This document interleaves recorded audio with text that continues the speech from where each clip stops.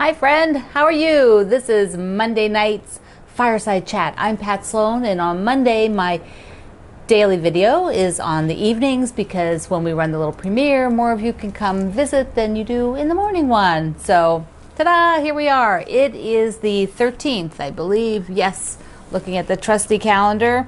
Right, so our our challenge. So first let's do the challenge, and then I have a couple project things and a question to answer. So super fun, right? So the challenge today is batting chat.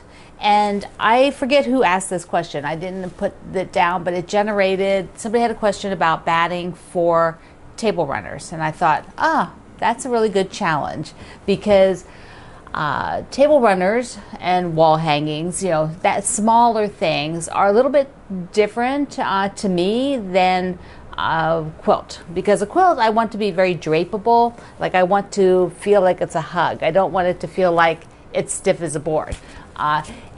Table runners and wall hangings I actually prefer to be really firm and flat. So batting, what goes in there?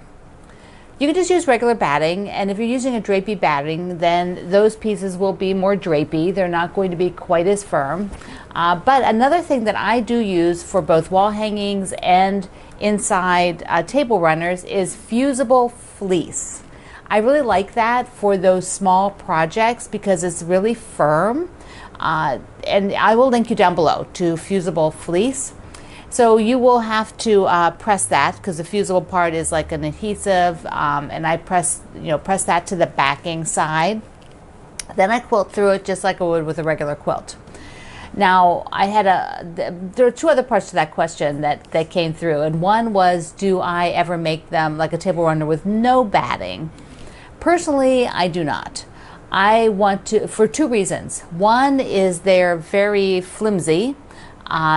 They're more like a tablecloth then, and I prefer them to be more sturdy as a table runner.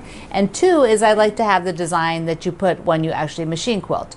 So when you quilt the item, it gives you texture and it adds a dimension and depth to the quilt, which you would get none of that if you had no batting in it.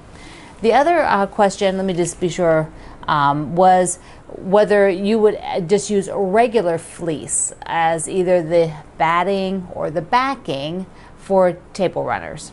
So regular fleece, if you've gone to the store and you've seen regular fleece, a lot of it's very novelty oriented. It is. I don't use that very much. Very, very few things so I use regular fleece on. Often it pills too much, like when you wash it, it gets real pilly, it gets like little balls all over it. But for a table runner, it doesn't add anything to it for me. It's just still too flimsy, so I prefer, if I want to make it firmer, to use the fusible fleece. I will also use like a thicker, firmer batting sometimes. There's some of the Warm and Naturals that are more firm. They're not as drapable. You pull them off and the batting just kind of stands like this. Those ones, because they're going to keep the shape. And that's what I'm looking for the table runners and wall hangings, is I want them to stay flat. Okay, let's go. Let's talk about future projects. So up on the wall is Bring Home the Christmas Tree. So Greg was so kind as to help me get this ready to hang up. Cindy quilted it for me at the spa, and I have not had a chance to put the binding on. We may have to have like a contest as to what binding do I use, but I wanted you to see it. Maybe Greg, you can just go up a little, go to the red car, and of course red's my favorite one, and scroll in. This fabric is called Deer Christmas, D-E-E-R. And okay, so see that plaid? I use the plaid in all the windows. Isn't that super cute? I'm just like, I'm so excited about the plaid. There's also some really cute deer. I'll show you the fabric then. You can scroll some other ones, Greg. Show some of the other cars. So this line is a bit more pastel than the version that's in the book. So after we look at this up there, I'll show you the version in the book.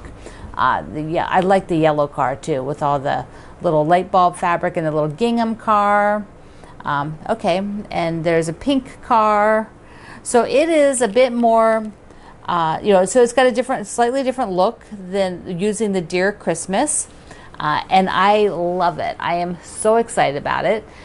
Now the Dear Christmas is I'm going to have some kits. The Fat Quarter Shop ordered the fabric to do some kits.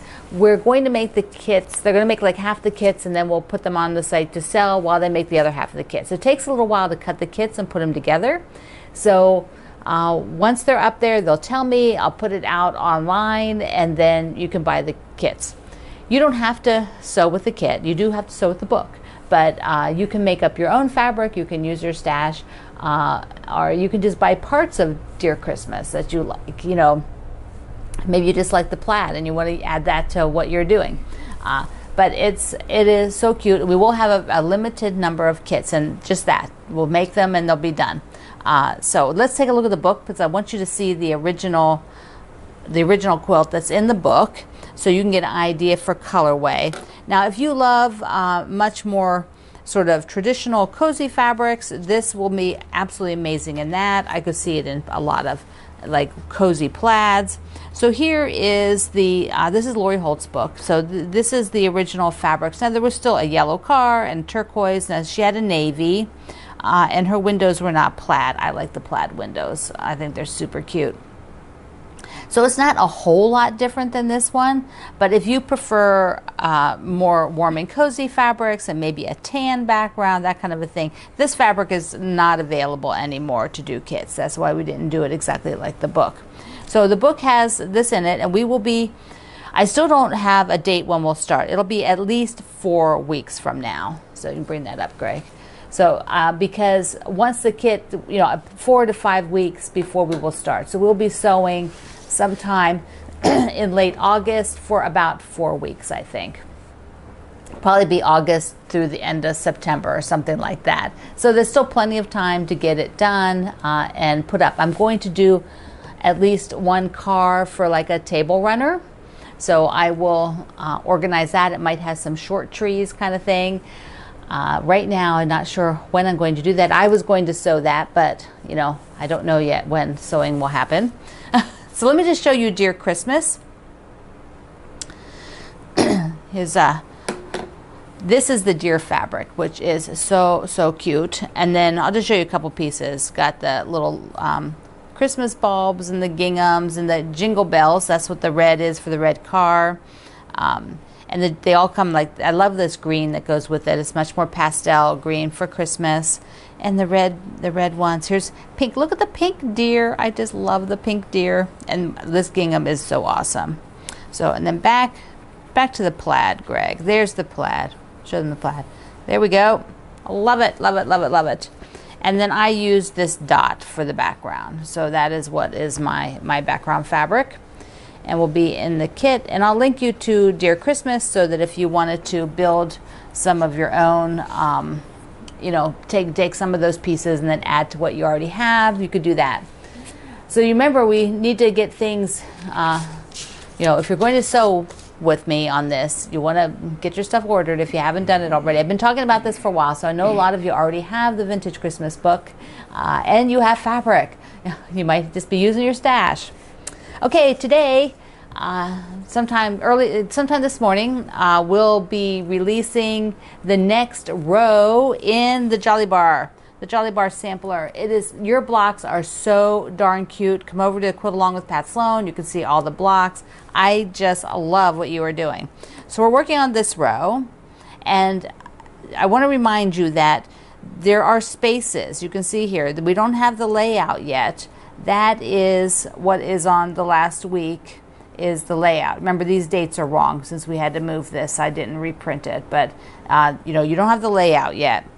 But we're doing these 2 blocks, which are the migration blocks, and this from this book, and the migration quilt. So let's show the blocks, Greg.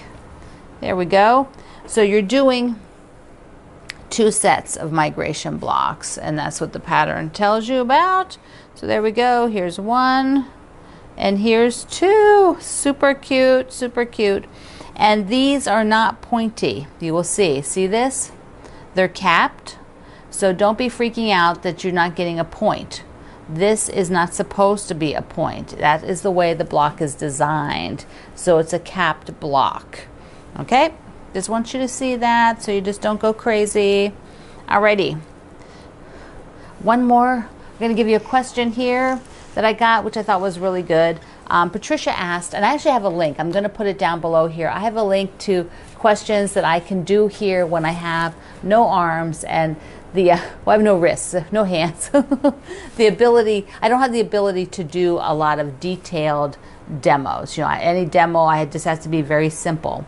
So I have a link down below to a post in my Facebook group where you can put your questions for me. And I'm going through trying to find ones that I can have the ability to answer. So Patricia asked, why would you square your quilt after the quilting has been done? This is an excellent, excellent question. So when you put your 3 layers together, the top, the batting, the backing, and you do the quilting on it, you are actually shrinking your quilt for the most part, because you're taking up some space, you know, as you're quilting, or whether you're doing free motion or whether you're doing with your walking foot, the fabric is scrunching in a little bit all the time. And when that's happening, how you quilt, the density you quilt across the surface, whether you're doing it evenly or whether you're doing like some places more dense than the others, what might happen is the quilt might get a little bit out of square.